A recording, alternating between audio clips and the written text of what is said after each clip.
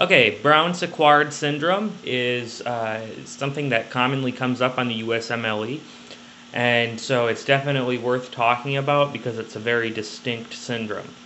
So this comes with a wider array of talks on spinal cord lesions, which include syringomyelia, subacute combined degeneration, Brown-Sequard syndrome, ASA stroke, cauda equina syndrome, and spinal compression.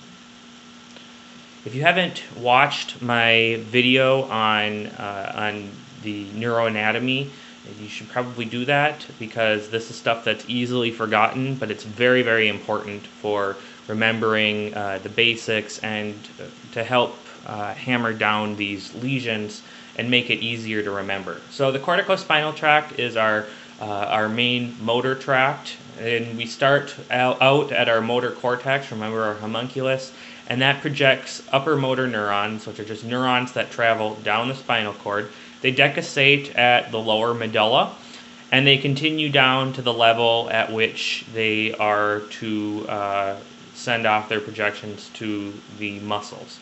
So once they've reached that level, they synapse with another neuron, which is the lower motor neuron.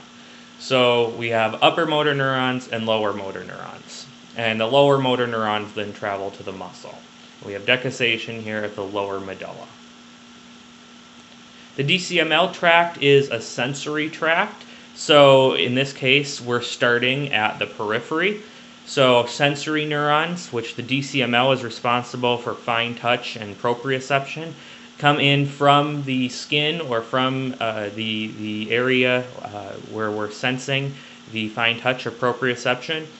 And those send primary neurons to the spinal cord, which enter through the posterior horn and synapse. They travel through the posterior column, which the posterior column sits right between the posterior horns. And it travels all the way up to the superior medulla, where it then decussates.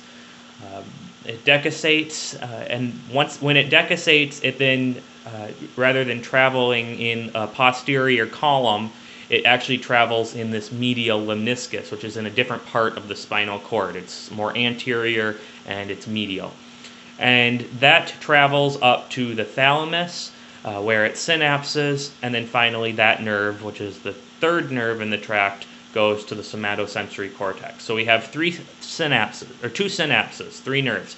We have a synapse at entrance, and then we have a synapse at the thalamus.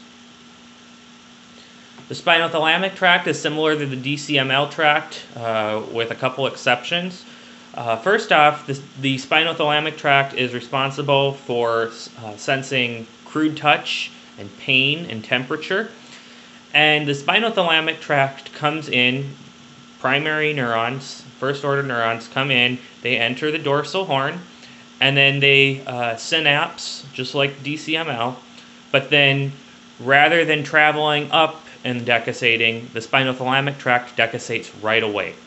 And then the spinothalamic tract, the secondary neuron, travels all the way up to the thalamus and then sends its projections to the somatosensory cortex. So the important thing, and particularly here where we're talking about Brown-Sequard syndrome, is that the spinothalamic tract decussates right away. It doesn't wait for the medulla. So this is just a relation of where these tracts are relative to one another, and this isn't to scale or anything, but I just wanted to sort of relate that the DCML is in this posterior area of the spinal cord in between the dorsal horns, and then when it decussates, it goes to this more anterior location, which is the medial lemniscus. The spinothalamic tract comes in, decussates right away, and travels in this this anterior lateral area. I tried to make these different colors, these two blues, but it didn't work out too well. So this is the spinothalamic tract. So it kind of stays in the same position the whole way up.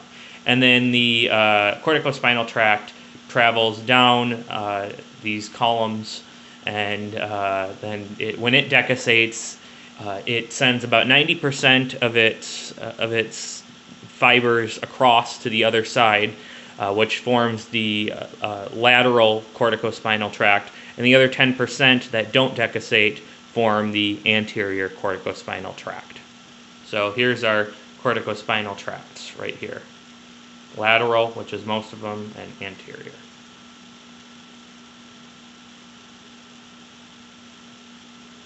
Okay, so here's our cervical spine, and this is pretty much how all of our spine is. The picture I just copied this from was a cervical spine. So here's our DCML traveling up the posterior, this posterior column here, and then our motor tract, the corticospinal tract, has two tracts, the lateral and then the non-decussating anterior. And then we also have our spinothalamic tract.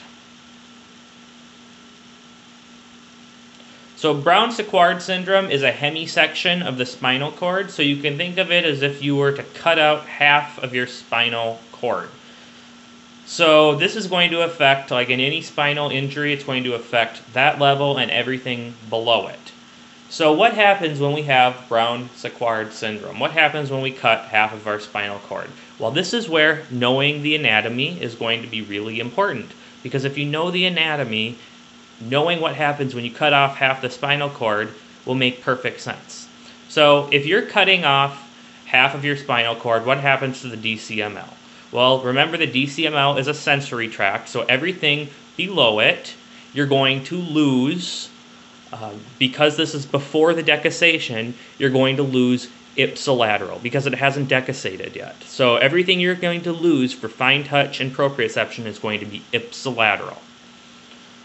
Same with the corticospinal tract. Even though this is traveling down, everything you lose is going to be ipsilateral because it's already decussated. Now, the reason why with the DCML it's ipsilateral because you haven't decussated yet is because it's traveling upward, and with the corticospinal tract for motor, it's because it's already decussated is because it's traveling downward. So these nerves from this tract, from the corticospinal tract, are going to travel out to this left-hand side here. Patient's left, your right.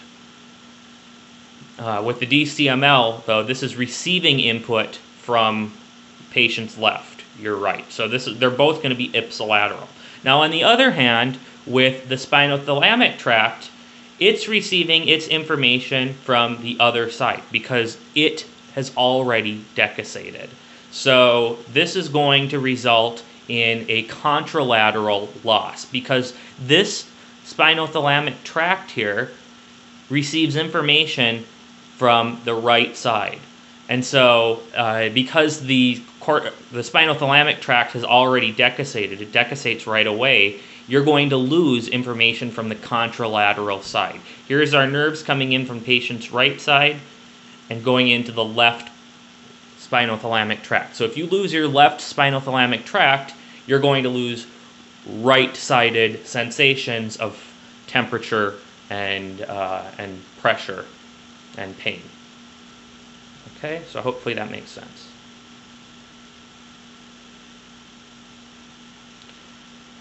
So Brown-Sequard syndrome is incomplete hemisection, which is injury of the spinal cord, and the extent of the symptoms are going to depend on the level of the injury. It's always going to include the level of the injury and then everything below it. And it's contralateral, loss of pain and temperature sensation, which is our spinothalamic tract, ipsilateral, loss of fine touch and vibratory sensation, and ipsilateral, loss of motor function. Pure Brown-Sequard syndrome in and of itself is rare. Usually it involves other symptoms.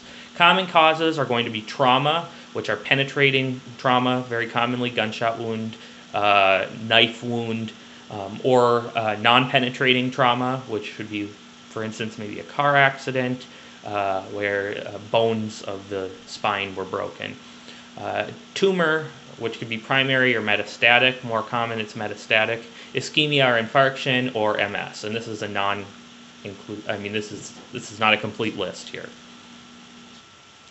Okay, so patients who have Brown-Sequard syndrome usually their history is going to be some kind of spinal injury. So the most common way to get Brown-Séquard syndrome, a pure Brown-Séquard syndrome, would be like a knife to the back or a bullet to the back, because that would knock out half of your spinal cord in a nice clean way. That's not necessarily how things happen in real life, but for the USMLE you might expect that. So a lot of times these patients will have penetrating trauma, gunshot wound, knife. Other patients that are predisposed are patients with MS. They can get lesions in these specific areas, or patients who have risk factors for stroke because they can get infarction. The symptoms, of course, are the classic presentation. You get, on one side, your motor loss and spastic hemiplegia, as well as fine touch and vibratory sensation, and then on the other side, the side that's already decussated and is sensory, opposite-sided pain and temperature loss. The way to think of Brown-Séquard syndrome is there is one tract that is unique in that it decussates right away, and that is the corticospinal tract. So the corticospinal tract is the one that's contralateral, and the other ones are ipsilateral. Diagnosis is going to depend on what your, I suppose, would depend on what you believe the cause is, because Brown-Séquard syndrome is not a definitive diagnosis. It's a constellation of symptoms that tell you that there is a specific spinal injury. So depending on what you think the underlying cause is, that's going to be your best initial step. So diagnosing should be focused on what you think the underlying cause is. However, MRI would be the best initial diagnostic step if you're not sure. And that's assuming that trauma has been ruled out, because you don't want to do an MRI in any patient that might have some kind of metal in their back. So CT, possibly. MRI would be the most accurate. It's really just going to be based on what you think the underlying cause is.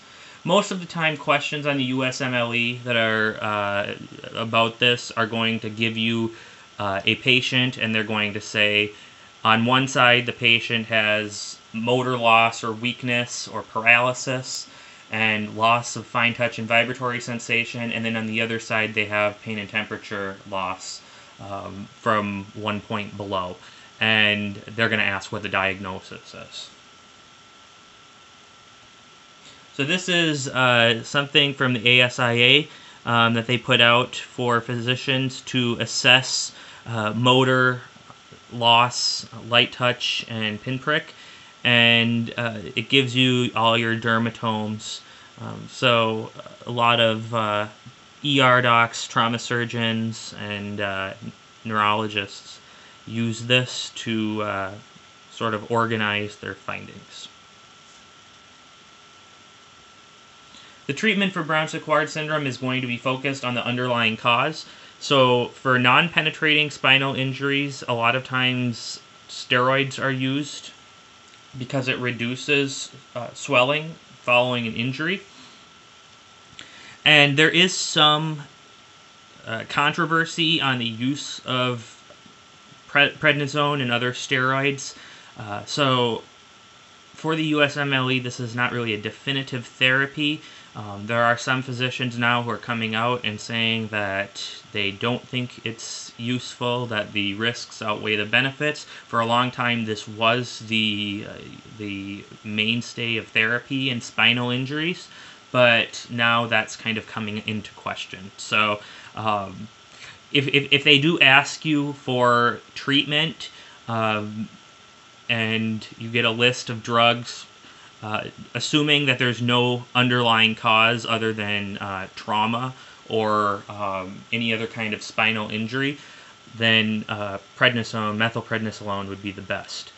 Now, if the injury is a penetrating injury, then that, of course, is going to require surgical management. And so that would be deferred off to the surgeon. And that's all I've got.